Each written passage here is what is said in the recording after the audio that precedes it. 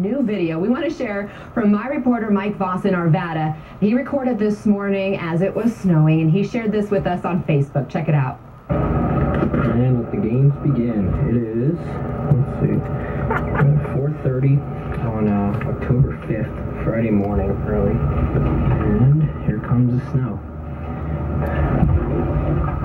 You can see I still got my tomato plants out here with flowers. And yeah, it's the view from my balcony right now. Woohoo!